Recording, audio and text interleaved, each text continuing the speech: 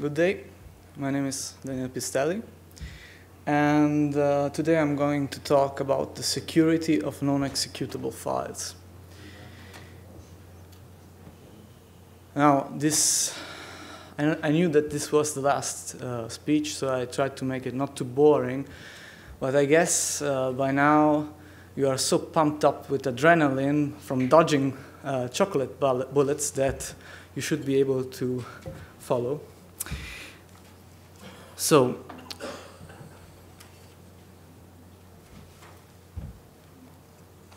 in the recent years, you have seen a rise of non-executable files which infected systems or compromised security. Non-executable file, we should start defining what is a non-executable file. It's not so easy, actually. The term I used is actually quite a broad one. The problem is giving a very precise definition. A non-executable file, let's say a PDF with JavaScript, would you call it an executable file? Probably not, but this JavaScript is going to be executed at some point, probably. So you would certainly call an executable file Windows executable, probably even a .NET assembly. Why? Well, a .NET assembly is wrapped up in the same format of native executable files. So it's apparent to even an unskilled user that a .NET assembly is an executable file. But let's take, for instance, a Shockwave Flash application. Shockwave Flash application contains bytecode, managed code, just like .NET assembly. They're not the same, of course. I don't want to say that. But they have some similarities. The problem is often perception. The barriers between non-executable files and executable files are very thin. And often the problem is perception. Now, let's say the most feared issue when we're talking about non-executable files is infection, of course. The most common vectors for infection are scripting or bytecode, shellcode, meaning buffer overflows, and dangerous format features. Now we'll analyze them one by one. Scripting and bytecode. Scripting is, let's say, very functional, but whenever there's functionality, security suffers from it. There are two types of files, basically. Those which offer scripting just as a capability, as an additional capability. Oops. Well, how do you like that? And those files which completely rely on it. For instance, Flash applications. I heard many times users refer to videos on Google or YouTube as Flash videos. Of course, this is very misleading because what happens actually is the browser is downloading a Flash application which contains code, and this code actually plays the video. It's very different from downloading a video. Here we see, well, this is just the code of Google Video, which I don't know why. It's stuck. The computer has crashed. Great. I have to reboot, I'm sorry. No, it didn't. Then it's, I don't know. No, just PowerPoint crashed. Perfect. Okay.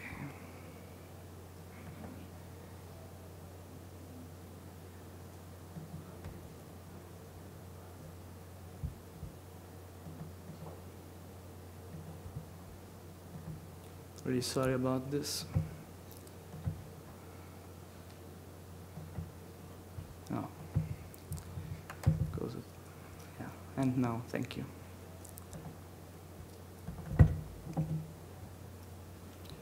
again. All right.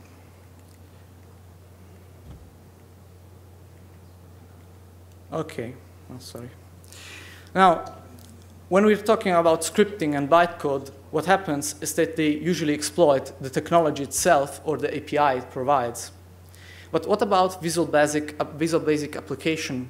You remember those contained even in old Office documents. Here we can see, I don't know, it's very small, the font. I don't know if you can read it, but here we have basically some Visual Basic application code which creates. It's not my day. I'm sorry. It's not my day. Okay. Well, can we do it without slides? No, I don't think so. Yes. Perfect. All right.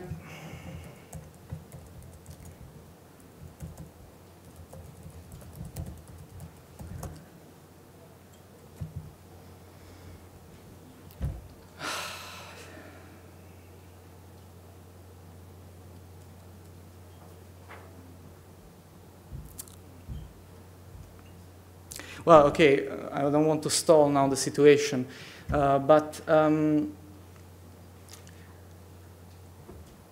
okay, let's see.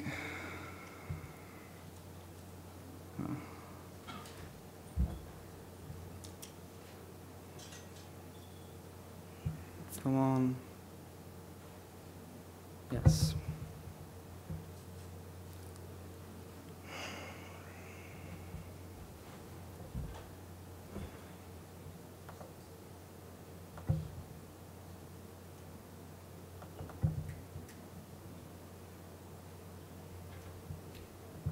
Okay.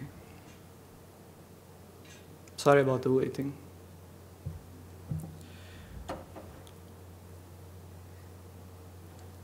Okay.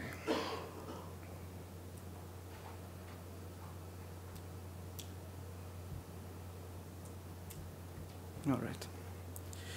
Let's go back to the part.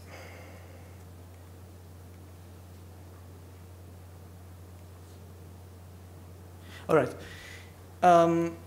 It basically creates a regedit file on the disk and then executes it. When we have such type of scripting or bytecode functionality which access the system API, it's no longer a document. Actually, in that case, it's really an executable. Because the power it has is limitless. So it does make sense, of course, running a certain bytecode or managed code into a sandbox like Flash, of course.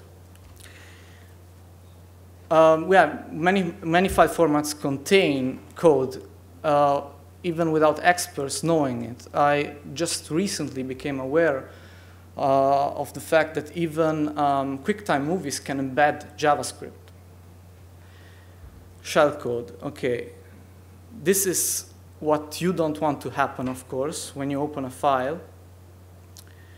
Buffer overflows are usually triggered by script or bytecode and its APIs, or by file format parsing issues.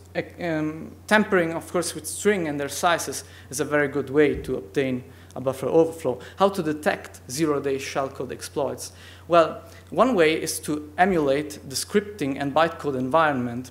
But this is not a good approach because usually buffer overflows are implementation specific. So in this case, it's mostly useless. It's difficult because it takes a lot of work. It's slow, and it's also risky because a buffer overflow can happen even in our emulator, of course. Detecting issues in the format is a very good indicator for buffer overflows. But it's impractical to validate everything. It's not always possible because some documents have parts which are undocumented or are vendor specific, and it may not be triggered, I mean the shellcode, the buffer overflow, by malformed data. It actually could be triggered by data which is completely genuine according to the specification. Here we have a very simple shellcode signature well, in this case, it's not really a shellcode. In this case, this malware PDF embeds a Windows executable. So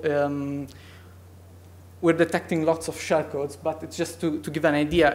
If the shellcodes uses a very easy to detect signature, we can base on it to detect it. But here we see, I want to show you a more difficult case. Here we have a JavaScript shellcode vector. Now, let's see.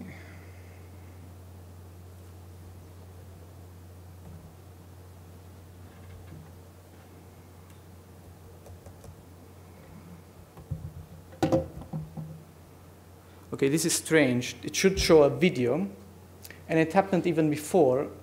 It's probably because of the, yes, it is stuck, probably because I have attached the cable for the, it didn't do this before, so it was working, I checked this. It's stuck because of that. It crashes because of that. Great PowerPoint.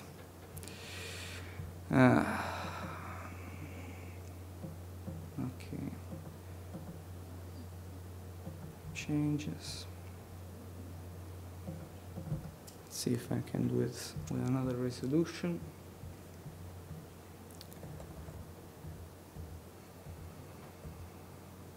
Yeah, now it works.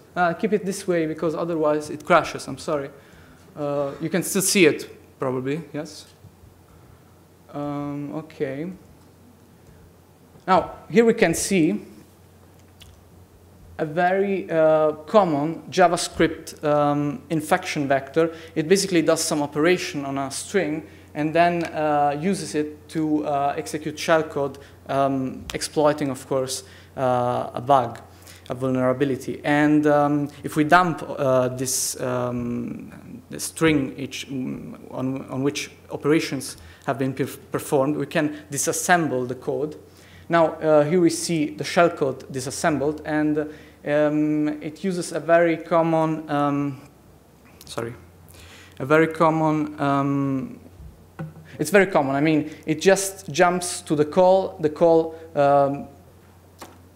pushes on the stack the instruction pointer, which is actually the data after the call. The code above just pops the instruction pointer from the stack and starts decrypting the code, the data actually in this case, below the call. It goes on decrypting until it finds a signature, which is this DA, and we can just decrypt it very easily because it's a very basic encryption. And now we can see the code, of course, after having it decrypted. Now, this shellcode is very easy. It's very common. It just gets the PIB from the process, then goes through all modules, tries to find kernel 32 DLL, uses a very simple hashing technique to retrieve the original API names. It needs some APIs, so it uses this technique and then uses these APIs. It tries to find the open handle to the currently open PDF, dumps the executable it has in it, and executes it. Nothing special actually here, but what is to mention is that in this case, the detection of shellcode through signatures becomes difficult when the shellcode uses a loader, either to avoid 0 bytes or detection, or the loader can be polymorphic or even obfuscated. In this case, it's still easy to identify the issue because JavaScript is used. The worst case for detection is a buffer overflow triggered by a format parsing issue. Even worse when the data triggering the issue is valid according to the format specification.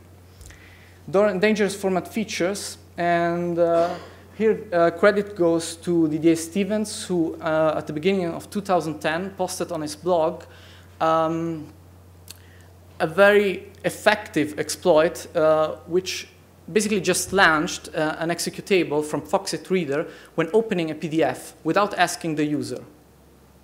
The technique is actually very, very easy. It just uses the launch This is a PDF object. Here we have a launch action object, and it launches cmd.x. Denial of service attacks. Sometimes the goal of the malformed or the, let's say, malicious file is not to infect a system, but just to cause unresponsiveness or make the handler of the file crash. Denial of service attacks are best carried out through format parsing issues, and code execution might require, because this is the point. Code execution, like JavaScript, might require user interaction, or the user could have JavaScript completely disabled. But when we have a format parsing issue, the parsing is never conditional. If it is, the outcome of that condition can be determined by the format itself, usually. So it's the lowest layer. If we can somehow get the parser, I mean, if we can get to read it and not validate our data, we can probably get it to crash or become unresponsive. Common problems when parsing files are pointer arithmetic, integer overflows, division by zero, loops, unpacking, and recursive references. Pointer arithmetic is very easy. We get a value from the file. We perform a arithmetic on it. We get a new pointer from it. And in the best case, the result is an access violation. Integer overflows. Many languages have types which are limited to their bit size. So if we read a value from the file, add it to another value, we could get a value which is lower than expected. Then we have loops. This is very, very common. A loop, in this case, we take a value from the file, a numeric value. We put it in a loop, and without verifying if the value is too big, if task, the function which is called by the loop in this case, performs, allocates memory and stuff like that, it will exhaust memory. Or the application becomes unresponsive. Unpacking, this is very, very common as well. It happens when, for instance, we have decompression. Decompressed data can be much, much smaller than the decompressed one. So if the handler of the file doesn't put a limit on the unpacked data, well, it could easily exhaust either virtual memory or disk space. Then the best the best solution is to force the document to declare upfront how big the decompressed size will be. This is used by many file formats. XML bombs is another example. In this case, nothing gets decompressed, but data gets expanded, and it's the same problem. Okay. Recursive references. This is probably the trickiest case because it is difficult to catch at times. You may have in your application, which is parsing a particular file format, a recursive reference case in which you are parsing elements, and elements are specifying directly the next or previous element in the sequence. So common cases are linked list or trees. The result is either an infinite loop or even recursion. In this case, it will very probably exhaust memory. Okay, here we have a recursive list.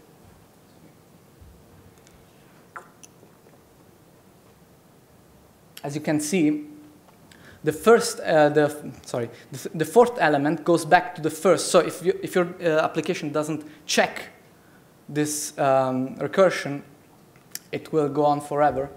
A recursive tree.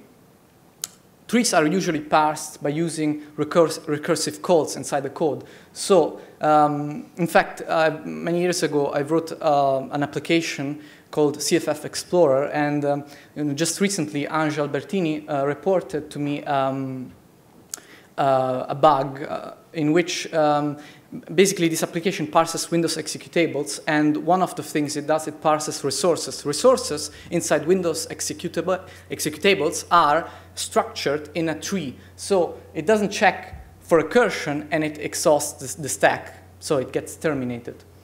How does malware avoid detection? Well, there are various ways. Of course, I won't list them all. Some ways are code obfuscation and reflection, file embedding, encryption, and external references. Code obfuscation and reflection. Here we have a typical JavaScript obfuscated sample. Let's beautify it a bit, otherwise it's impossible to read. If you can, I don't know if you see it, at the end we have as an assignment. This basically assigns to the variable e the evil string, which then is used to call code which is put together above. This is a typical case in which the code is obfuscated and it uses reflection. Evil is the way JavaScript uses reflection. File embedding is very, very common. I did a very, very neat test on this, and I took basically a random PDF malware. I have uploaded it to VirusTotal, and 31 out of 44 scan engines detected it as a malware. It is an old malware, an old PDF malware. What I did afterwards is I used Didier Stevens' embed Python script to embed a PDF into another PDF or another file. I mean, in this case, I embedded a PDF into another PDF. And what happened in this case is that now only 24 out of 43 scan engines detected the issue. So already some scan engines can't follow it anymore, probably because they are not parsing the PDF format. They are probably just checking for a signature, or I don't know, probably relying on hash, I don't know. Now, the same script by Didier allows to, by specifying this S option, to rename the embedded files string in the PDF catalog. It actually just changed the F from upper to lower case, nothing else. And now only, how many? Yeah, 20 out of 43 scan engines. So every time I do something, less and less engines find the issue.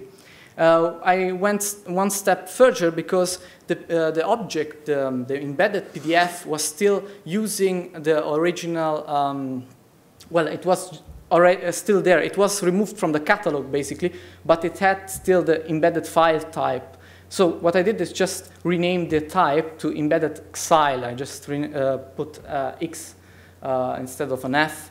And, well, now only 13, actually, out of 43 scan engines. So we went from, I don't know, more than 30 to 13. Of course, it should be clear, it is no longer accessible in the same way as before. Before, the embedded object was part of the PDF format, and it followed the rules of the PDF specification. I renamed it, and probably it's not accessible as easy as it was before, but it's still there, and nobody catches it. I mean, still someone catches it, but 20 fell out from catching it. Yeah, malware might, however, not be stored at a format defined location. In this case, it is easy, of course, to check for embedded file into a PDF object because it relies on a special, I want to say, type to mark that it is using an embedded file. Not always the case, of course. The embedded file could be encrypted or compressed. In that case, it becomes even more difficult. Here we have cryptool, which is performing some analysis on frequency patterns. This is, of course, a possibility when we have encrypted malware. We cannot really identify probably a file if we don't know how it is encrypted. And a way is to perform statistical analysis. More on that later. No. Here we have still encryption. It is still possible to detect an embedded file which is using encryption, if it is using only XOR encryption. It becomes difficult to precisely locate and decrypt if it is more complex, the encryption, of course. The same analysis that we seen before for embedded files, meaning statistical analysis, can be used for encrypted files, but it can only tell us that something is wrong with the file and help us locate it, but it is not precise, and it doesn't tell us how to decrypt it, of course. We'll see more on that later when talking about locating foreign data. External resources. This is a technique in which main file loads either an external file and uses it, or the main file accesses resources contained in external files. If we go to the Adobe site, here's a very small code snippet in which URL request loads an external Flash file and displays it.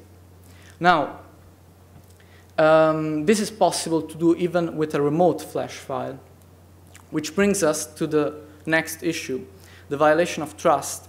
It is possible, in some cases, we did some tests, to load a Flash file in a page which is blacklisted. It doesn't work always, but in some specific cases, we tested with Internet Explorer in some cases, and with Firefox. In some cases, this does work. This means that the Flash file is probably, the main Flash file is probably in a whitelist page. The other Flash file is blacklisted or not in a whitelist, but it still gets loaded from the main file. This security issue is a transition from trusted to untrusted without the user noticing. Now, it is clear that since we have embedded files and external resources, we should see a file as a container, as a file system, actually. This is the abstraction which should be used when looking at a file. I've built myself a very silly Flash file which has a very complex hierarchy of embedded files. We can see it contains one file after another. It's just silly, but it illustrates what can be achieved by embedding and or using external resources. This is why it should be seen as a file system in a sense. Now, some security considerations. I'll try to make it not too slow here because it's not that exciting. Now, software updates, of course, are essential, but they don't protect against 0 days. Many users don't update their applications, like myself, as we have seen before. Scripting and bytecode.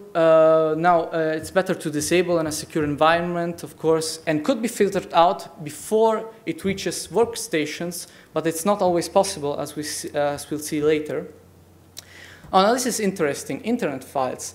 It is possible to hijack, of course, a request over HTTP.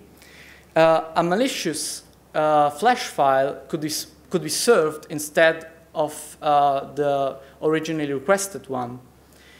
A solution is, of course, to use HTTPS with a whitelist of certificates and maybe enforce it for certain file types, or enforce it always, I don't know. Now, digital signatures. They guarantee the origin of a file. There are two types of digital signatures: external, like when we use a program like OpenSSL or PGP, or embedded. Signing. Does signing make sense? Yes, it makes sense when the communication is insecure, the medium is insecure, like the internet. SSL can only guarantee that a file comes directly from a server, but it tells us nothing about the security of the file of the server itself, which may have already been compromised.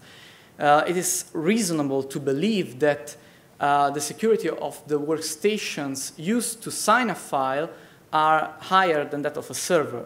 I mean, this is, I hope at least. External signatures. They have advantages. they apply to every file and are handled the same for every file type. This is, of course, self-evident. If we have OpenSSL or PGP and we sign a file, the signature will always be in the same format for every file and handle the same. The cons, it is a bit impractical because, for instance, and it might be confusing for inexperienced users. Impractical because it forces for every file to have an attached signature. Embedded signatures. In this case, the signature is embedded in the file format itself and not an external file. It is practical. This is the only advantage which I could come up with. It is not always, the concept, it is not always supported. There are many file formats which don't support this at all. It's implementation specific, and because it uses standard cryptographic algorithms to create the signature, but the way it is stored inside the file is totally custom because it needs to consider the file format itself. If, for instance, we are hashing the file, we should, of course, ignore certain parts which contain the signature. It might require also the document to be loaded by the handler for verification. If we have a PDF which is signed and you need to open the PDF before validating the signature, it becomes kind of useless, as you can understand. And it's also cumbersome to manage all this signing from a centralized point, because every file type has its own format, its own rules, and there is no way to centrally manage this. Data carriage, yes, this is interesting.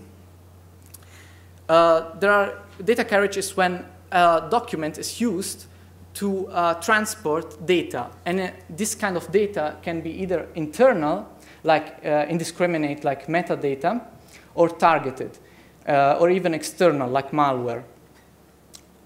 When we have internal data, it can be personal information.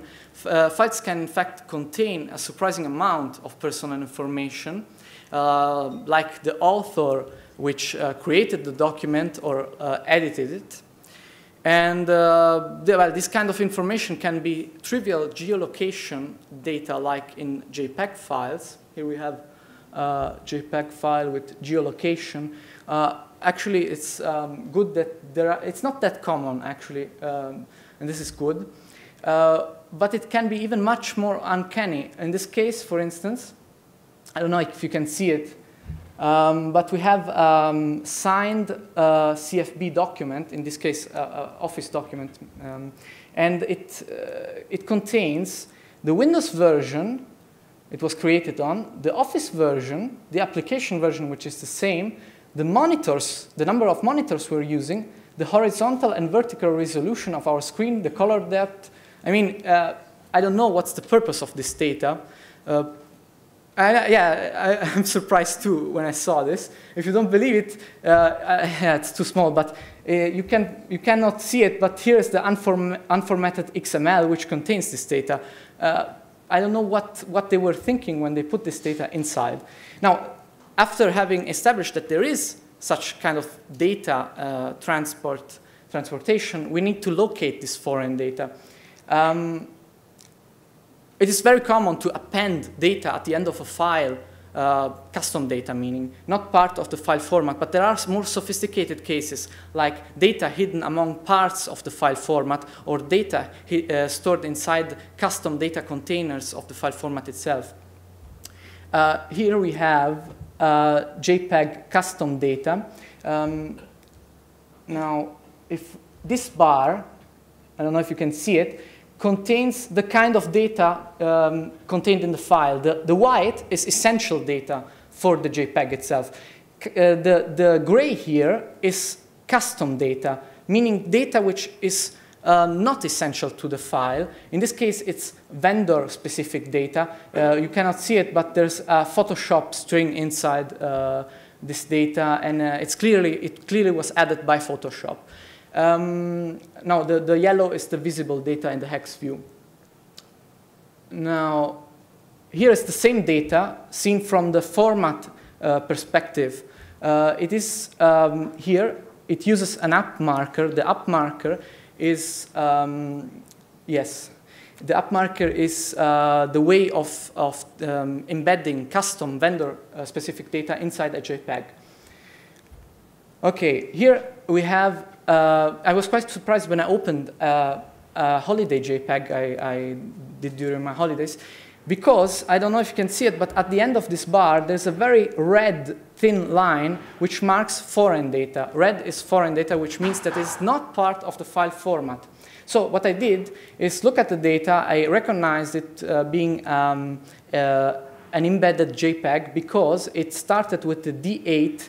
D8, this is the initial marker for every JPEG.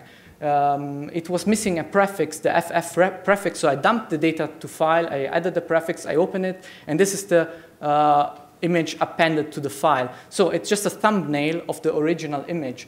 But what is strange is that usually thumbnails are embedded into JPEG files using the EXIF format. The EXIF format is specified using the up1 marker inside JPEGs. It's possible also to insert geolocation inside the thumbnail itself, so it's kind of very useful to know what a file contains and its embedded files. Here we have a PDF carrying malware.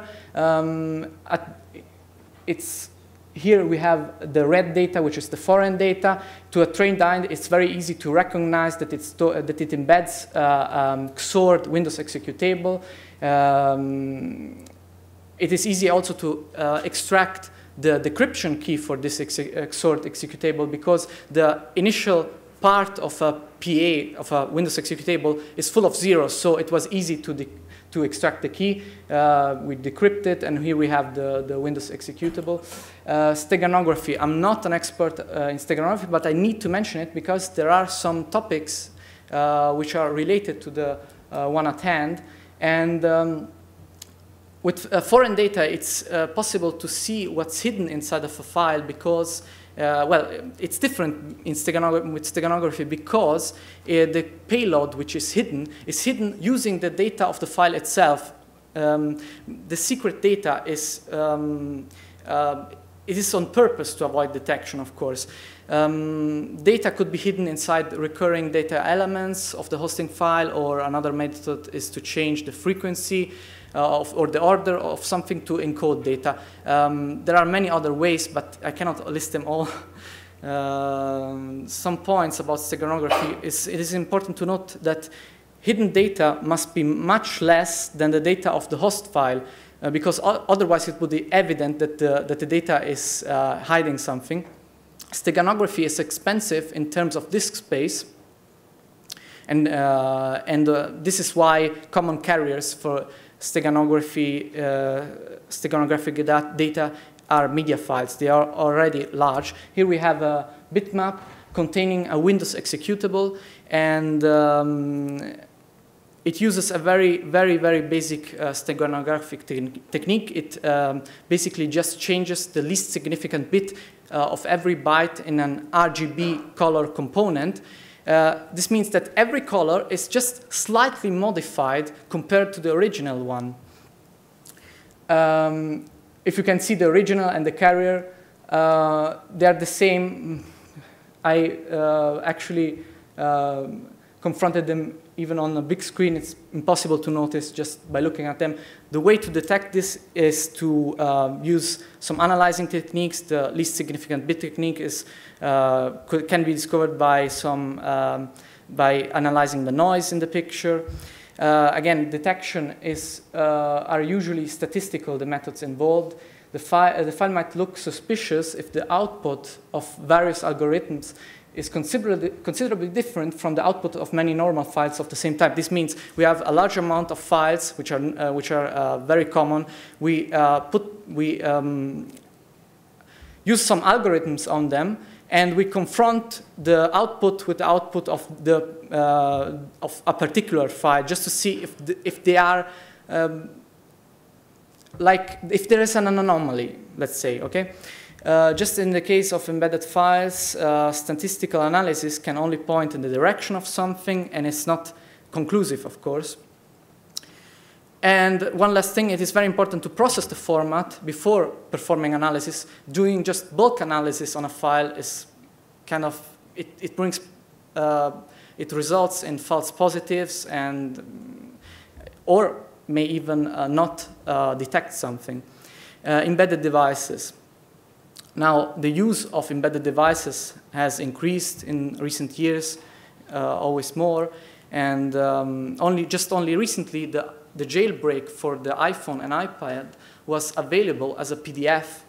The jailbreak exploited two vulnerabilities. The first one allowed to escape the sandbox, the user mode sandbox for iOS applications, and the second vulnerability allowed the execution of shellcode in kernel mode.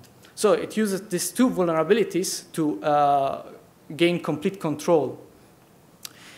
Now, what is interesting about this is that the PDF format was introduced as a replacement for PostScript. PostScript was a programming language, and the PDF was different because it is descriptive. It is a vectorial format, but it is descriptive. It doesn't have instructions.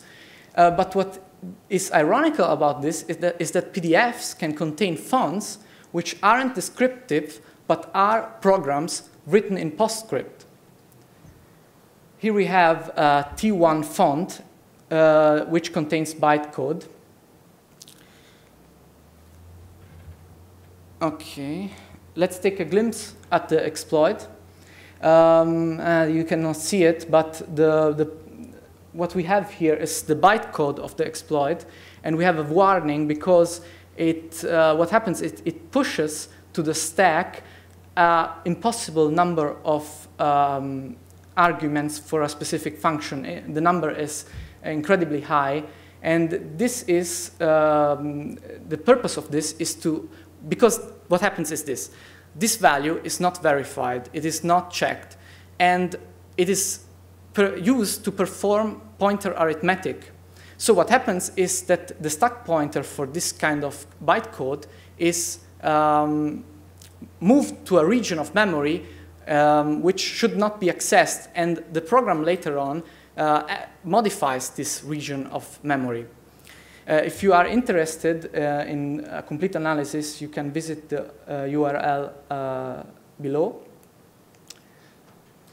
Well, how many users know that opening a PDF while having JavaScript completely disabled might involve executing PostScript instructions? And also, what is interesting to consider is the security and the necessity of T1 fonts. From a security point of view, this is from the official Adobe specification.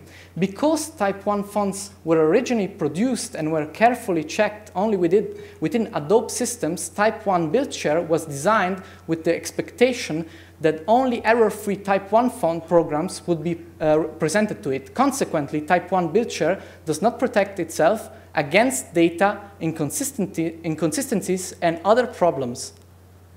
So in the specification, they just say, well, they should be correct. If they aren't, well, it's your business, basically. And the necessity. This is very interesting. Any of you can just guess the reason why T1 fonts are programs and not use a descriptive format like PDF itself? I couldn't come up with a reason just like you, because it's very, very crazy. I mean, it's just because of copyright. Programs can be copyrightable. Fonts, if they are descriptive, like a bitmap, like an image in a sense. It says so. It's not my personal opinion. It says so in the official Adobe specification. Since Type 1 fonts are expressed as computer programs, they are copyrightable as in any other computer software. For some time, the copyright status of some types of typeface software was unclear, since typeface designs are not copyrightable in the United States. Because Type 1 fonts are computer programs rather than mere data depicting a typeface, they are clearly copyrightable. So this is just the reason. Now, ironically, DQ, the new hot thing for malware analysts and this kind of guys, is using this, a very similar infection vector, still a font. In this case, it's true type. True type is a font type which uses bytecode.